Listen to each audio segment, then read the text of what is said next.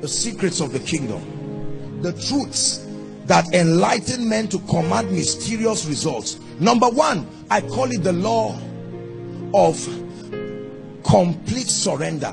This is the mystery behind the unusual hand of God upon the life of a man. Now listen very carefully.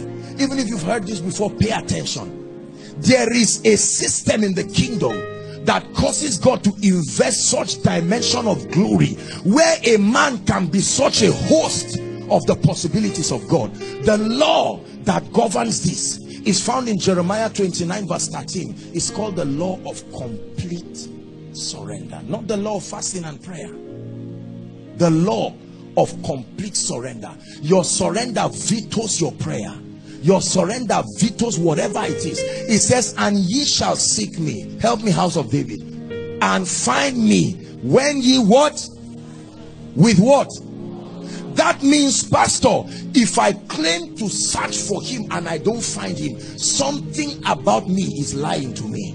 Because the law is, if you find him, is a proof, all of you. So I keep seeking to see his power and his glory, and I don't seem to find it. And I keep seeking, and I even cry and roll on the stage. Regardless of that performance, there is deception that is stopping the revelation of his presence. And God is such that he will vet your sincerity until all of you respond to all of him. Otherwise you will never find him. To find him is not to be born again. It's a deeper dimension. Are we together now? Many pastors have missed this. Many individuals have missed this. They want power, they want grace, and then they go on 40 days drive. Nothing wrong with that, except that the motive, the motivation, your heart is not surrendered. There was Anna and Peninnah, two scriptures, that two people in the Bible that I use a lot. The Bible tells us that Peninnah had a child and Anna did not have a child. Anna wanted a child to prove that she was not a man, and God said it's not enough reason to give you a child. But the day she aligned her will, you see that? Brothers and sisters, any man you see who is truly heavily anointed with grace and authority, the price for that was death. It says, so then death works in us. It's like occult. You must pledge your all. You're not going to come and say, oh God, give me this and I decide what I do. No. The issue of surrender is a big deal in the realm of the spirit. It defines the limits of your possibilities. Surrender. There are people that you see as though God owes them his presence, pastor. They invoke his presence and God shows up in a hurry, as if his reputation is at stake. There are men who are dead. Only dead men can carry God. Because when he comes, his assignment is to take any life that he did not bring. It's a realm called Galatians 2:20. You die and then come back to life through another supply. Death to your ambitions that is not consistent with him, and to allow his lordship reign. Now let me tell you something. It is not as easy as it looks. Ask Abraham, take now thy son, thy only son whom thou lovest, your future, a representation of your pride, and offer him upon a mount that I will show you. It's one thing to carry my child, then trek with him for 3 days and hang him and kill him. Are we together? Surrender. When you see certain men of God, sometimes they may not even have as much revelation as you think, but they stand and just say, God bless you, and heaven comes in a hurry. Brothers and sisters, it's not about speaking. There is blood that makes that word come to pass. That blood is a representation of their dying to self. Please believe what I tell you. There are men who everything about their life is a representation of God. They are the type that if God says carry your house and sow as a seed, they say yes sir. They have lost the ability to say no to God. Don't just covet people's anointing and feel, oh look, I just want to. No.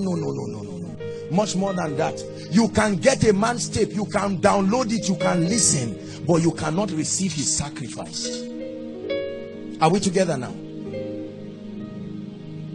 As I'm saying this now, many of you are finding it hard. You are wishing I'll finish this one quick to the next one. You know why? Because there is something still alive. So we try to use God to the point where he meets our needs, then we keep him, and God says, I'm smarter than that. Abba, I am God alone from before time began. Listen, have been on my throne. That's what God is telling you. I am God alone.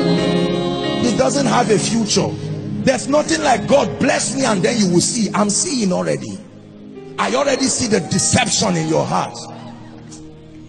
There's nothing like God prosper me and I will see. No, he said he that is faithful in little is faithful in much. Not will be, is already faithful in much. Hear me, house of David. I show you a secret that will make people's prayer requests become a gift to you. Die to his will and pick up the will of God. Don't get to a point where you complicate your life with flesh and self and carnality. You come to a point where you tell him, Lord, I love you. I love you. One time the Lord asked me a question. He said, son, can you die for me? Hi.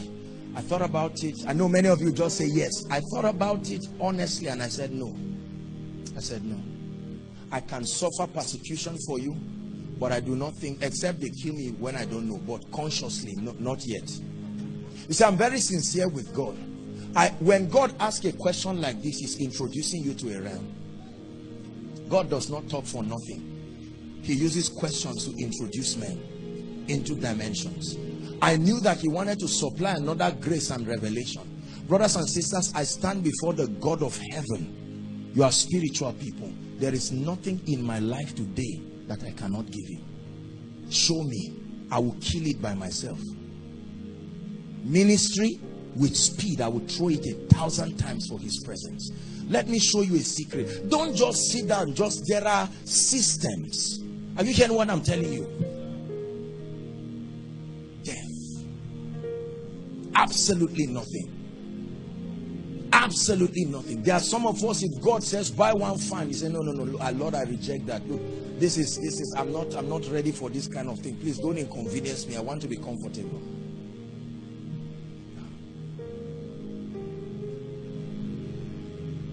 Death. I show you a mystery. This is what gives value to your prayers. This is what gives value to every other thing, your motive. The Bible says the heart of man is desperately wicked. Who can know? There were people in the Bible that were committed certain things and they changed overnight. Brothers and sisters, until God vets you, he cannot trust you. He loves you, but he cannot trust you. To love you is a different thing than trusting you. He loved Abraham all the while, but until Abraham put his knife, his future. Romans chapter 4 gives us the contemplation of Abraham, that he was planning to kill Isaac, then kneel down and beg God to bring him back to life. A man defies his future, lays it down, picks up a knife, and God was still not sure he could kill him. He could change his mind, but as he was bringing the knife, said, Abraham, stop for now. Not when you left your house, not when you came to church. Now I know that you fear me, and because of that I swear. Come on, sons of Abraham, don't just say Abraham's blessings are mine. The Bible says if you are Abraham's seed, you will do the works of Abraham. The works of Abraham is surrender as unto death. A man who heaven watched adumbrating what the Son of the living God would do, and he says, no, in blessing I bless you, in multiplying I multiply you. There are men who, because of their complete surrender to God, have hosted certain dimensions of his grace in unusual levels. You look at the man, he's preaching, what he's sharing, you know it, but the results, you will search for where he found it. Came from heaven through a yielded vessel. Please hear me. If this is where I stop today, I've shown you a secret. While you can lock up yourself and say, oh God, make me like Pastor Shola. What is this grace of revelation? And you are praying and hoping quickly that the anointing will come, so you run and tell people in your village, hey, I'm not a failure. God says that's very emotional, but it's not enough reason to host my presence. Death. get carried away just by nice clothes and English and mic. Let me tell you, the anointing comes in response to death. Death. Death. When you die, every other thing can die. If God says you should give everything, after all, you are already dead. It is a dead man that will not be embarrassed whether they call you Apostle Joshua Selman or they call you Brother Selman. Dead men don't respond to those impulses. You have lost the ability to be affected by all of these things.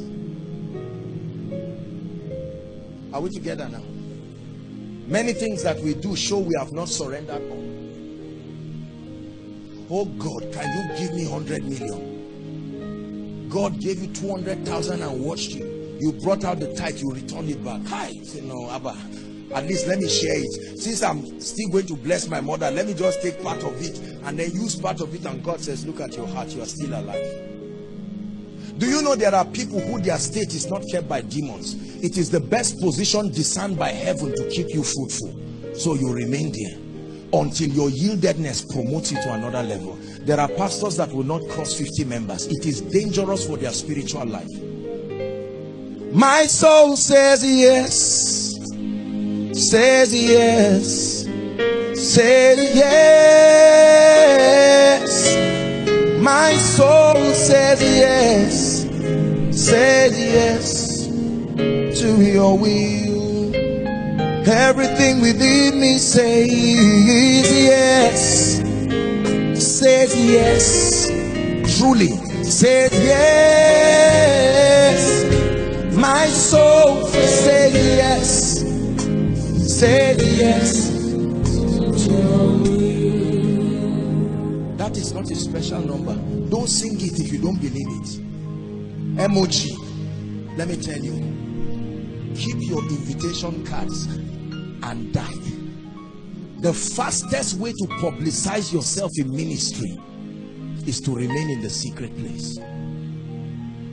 Not run around disturbing people and saying, look, I'm a music artist. I assure you, if you invite me, even you will know that I'm not a small person. All those kinds of carnal ways of looking for success. There is a way God's glory rubs off on you. The noise will be too loud. You can't even stop it yourself. When Jesus was about to resurrect, did you see what happened? An angel came and rolled the stone and sat on it. Let me see who rolls it back. It's time for him to shine. That's what happens to everyone who dies. Jesus offered himself. Philippians chapter 2 says, permit this mind, verse 5, to be in you, which was also in Christ Jesus. There was a construction of understanding that I can die. He came as Jesus but laid down everything. Let me show you how he was exalted. It was the psalmist who saw the coronation service. The Lord said to my Lord, sit thou at my right hand until I make your enemies your footstool. And the Bible says this is how Jesus gained that office. That he gave himself and was obedient. Hear this, obedient unto death. We are too alive in ourselves. That's why we cannot host his presence. I pray tonight that somebody desiring an unction will truly see that this thing is not about just thinking I am a prayer warrior. I'm not against prayer. Or just thinking I'm a word giant. Have you listened to this? I have the book. Have you have listened to this? Have you listened? I even went to what they call it, Bible Wonderland. Yesterday I just bought it. Oh God, this thing is not working. Because God is not a politician. Musicians come, gospel artists and several people, they sing and dance on stage, and as soon as they go down, we can't even remember what they said. Do you know why? Because you are just singing. But when a dead man carries this mic, he will sing something that you'll be crying for 2 weeks. You can't remember all the song. You will remember just one line. One line. Oh, you don't know all the song.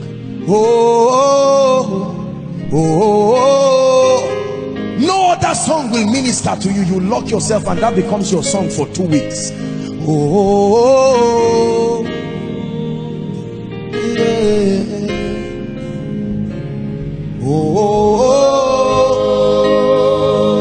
and all of a sudden you come out from that standpoint and you sing and in one service 10 invitations are coming, and all coming from your destiny helpers, not just people who want to use you. That's how God lifts men. Let me tell you something. When I started out in ministry, Pastor, there were several people. We discussed a few things with Pastor yesterday. There were several men of God, you know, different things, campus people, pastors, everybody wanting to go on TV, radio, and God told me, sit down, stay with me. You know, he always tells you, stay and I will make you.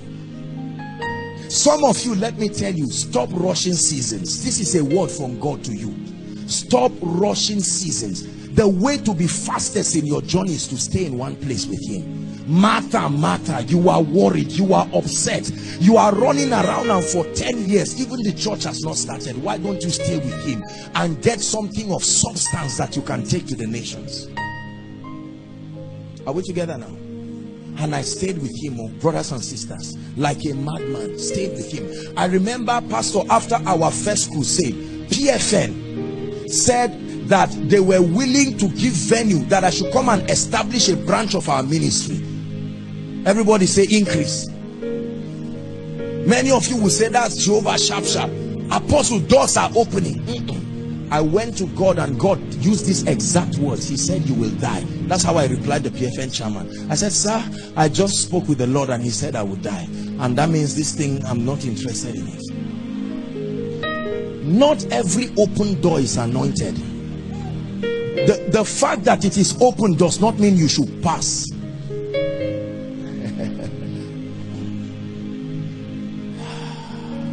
Is God speaking to us tonight? Somebody is already rising. There are people today that you should go back and close that small fellowship in all fairness and sincerity and go back to God and say, Lord, I'm tired of lying. These gifts are not working. I keep telling people this is the gift. You are what you are. You know you are not seeing anything. You see all this confusion. Stay with him. Why pretend over something that can be real? Why pretend you are anointed when you can really be? Stay. It may cost you.